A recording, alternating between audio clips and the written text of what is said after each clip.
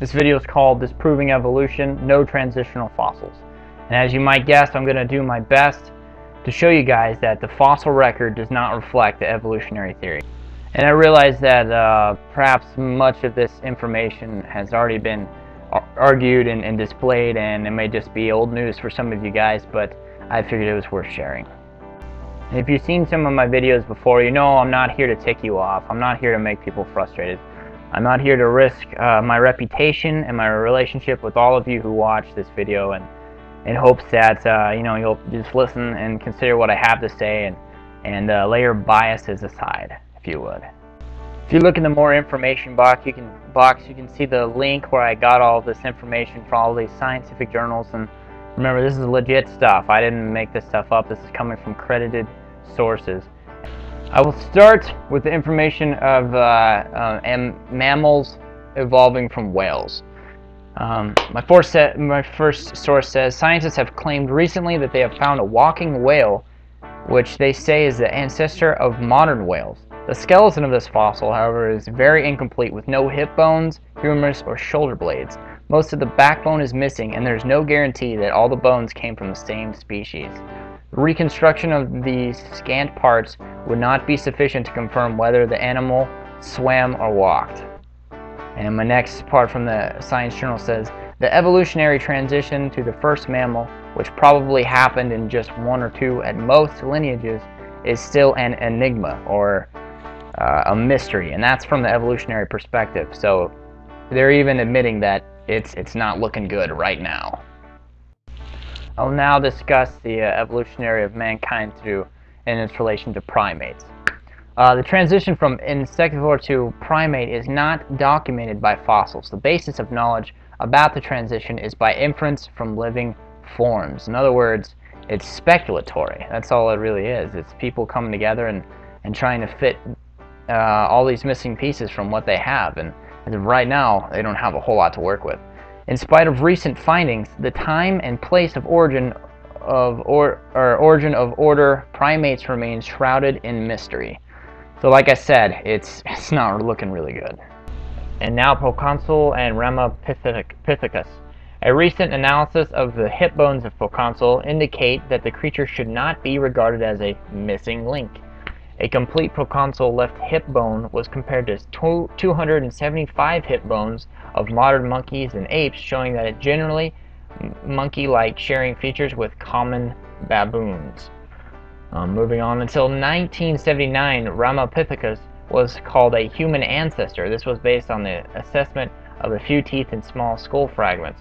Reconstruction of a full skull found in the Himalayan mountains suggests that there are actually fossils of ancestors of the orangutan and not humans. Meaning it's not a transitionary creature, it is just an ape. Australopithecus. The first impression given by all the skulls from the different populations of Australopithecus is of a distinctly ape-like creature. The ape-like profile of Australopithecus is so pronounced that its outline can be superimposed on that of a female chimpanzee, with a remarkable closeness of fit. It stands in strong contrast to modern human beings.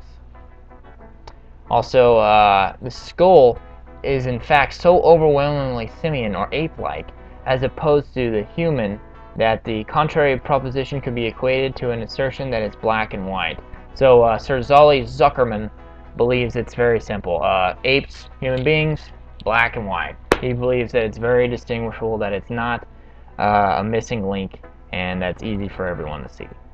And of course, the famous fossil Lucy. A lot of people have taken a crack at Lucy, but I figure I might as well do the same. It was assembled by anthropologist Donald Johansen from fossil fragments found in Ethiopia in 1974. The bones pieced together form 40% of a possibly female skeleton that was assessed to be 3.5 million years old.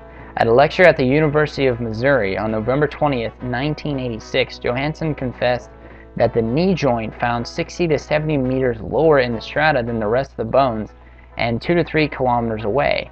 Johansen said that he put the knee joint on Lucy because it was anatomically similar, not because it actually belonged to the skeleton. The only reason Johansen and others say that Lucy walked upright and that it was human ancestor is because of the presence of this wrongly added knee joint.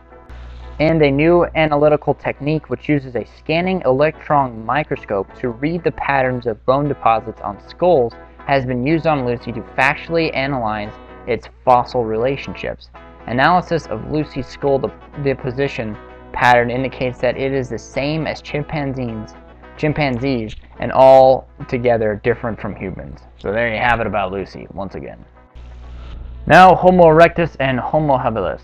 Fossilized human remains have been recently discovered in Tanzania. They have been dated at 6 million years old. This is older than all the fossil remains of Homo erectus and the Australopithecus, which are believed to be the evolutionary predecessors of human beings. So we have a time issue here.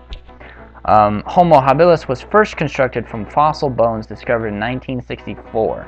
The bones were found scattered among stone tools and other bones of pigs, horses, catfish, and tortoises. The scattered bones were put together and Homo habilis was invented. Recent examination of the finger bones of this fossil has led scientists to conclude that in overall structure, the hand is similar to that of chimpanzees or a female gorilla. So it's not necessarily, it doesn't seem to be a transitional form, but just something that's already existed. Richard Leakey has confessed that he agrees with others who have criticized his father's reconstruction of Homo habilis' skulls. So once again, it's not looking good. If the scientists who are involved with this say this isn't right, then it seems to me that the fossil record absolutely does not reflect the evolutionary theory. Neanderthals. Neanderthals' primitive features are now considered to be the result of nutritional deficiencies and pathological conditions. They are now classified as fully human. Moving on, fossils of modern humans and Neanderthals have been found together at the same level in the same fossil sites. It is therefore scientifically improper to state that modern humans evolved from Neanderthals, obviously because they coexisted. And now I'm just going to give a bunch of quotes concerning the human evolutionary tree. The fossils that decorate our family tree are so scarce that there are still more scientists than specimens. The remarkable fact is that all the physical evidence we have for human evolution can still be placed with room to spare inside a single coffin. And that was Dr. Lyle Walston. Something I've always argued is that if evolution is true, there should be billions of these intermediary fossils, but there are only a handful of debatable ones. I mean, sure, fossilization happens only in certain circumstances, but we have millions of dinosaur bones, and why don't we have a bunch of these intermediary fossils? It doesn't add up for me. I'm sorry. Moving on. This is William R. Fix in his book The Bone Peddlers, and he is an evolutionist. The fossil record pertaining to man is still so sparsely known that those who insist on positive declarations can do nothing more than jump from one hazardous surmise to another and hope that the next dramatic discovery does not make them utter fools. As we have seen, there are numerous scientists and popularizers today who have the temerity to tell us that there is no doubt how man originated, if only they had the evidence. So this is an evolutionist who's trying to play it smart and is doing his best to be on it. And now, paleontologist Mark Leakey says, in the present state of our knowledge, I do not believe it is possible to fit the known hominid human-like fossil into a reliable pattern. So it's like we have the evolutionary theory and how it should be laid out, and it doesn't fit. Now, Dr. Robert Martin. So one is forced to conclude that there is no clear-cut scientific picture of human evolution. Moving on, Ronald R. West. Contrary to what most scientists write, the fossil record does not support the Darwinian theory of evolution because it is this theory, and there are several, which we use to interpret the fossil record. By doing so, we are guilty of circular reasoning if we then say the fossil record supports this theory. And I'm going to sum up with the quote I had before by Stephen Jay Gould. The absence of fossil evidence for intermediary stages has been a persistent and nagging problem for evolution. And that makes sense why, with what Stephen Jay Gould just said, why he would come up with this punctuated equilibrium theory.